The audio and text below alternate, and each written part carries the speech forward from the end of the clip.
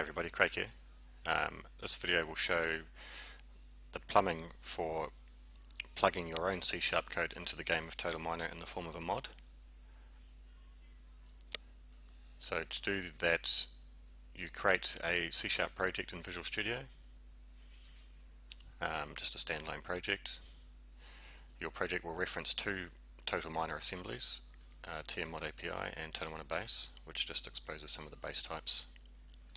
And this exposes the plumbing interface, the plugin interface. Your mod will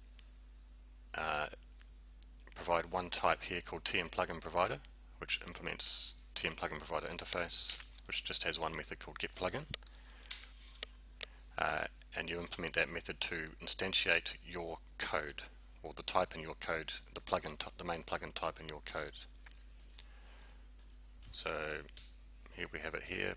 So your main type will implement ITM plugin interface, which just has two methods at the moment. It'll have more later. Initialize, which is called by the game when the world is loaded, and update, which is called by the game every frame. So this mod is very simple. It just every update, every frame, it just accumulates the elapsed time, and after 5 seconds, actually I'll make that, after 5 seconds it just puts a notification up on the screen, Craig mod 1, another 5 seconds. So it's as simple as that. So you provide that one type there, and then your type implements that interface, and you go from there, write your code from here. And then once you build your project, you copy your assembly DLL into your mod folder. So in the game's save folder, there's a mods folder which has all the folders for each mod, and in your folder you provide your assembly there, so Craig mod 1 DLL. So the game, when it loads your mod, it will find that DLL, load the assembly, locate this type here, and call this method to get your code. So let's see it in action. I've preloaded the mod already, so it will be automatically loaded when we start the game again.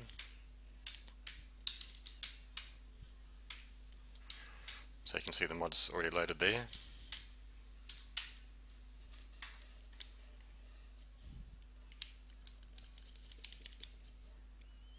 And there's the notification after 5 seconds. And then wait another 5 seconds, it pops up again.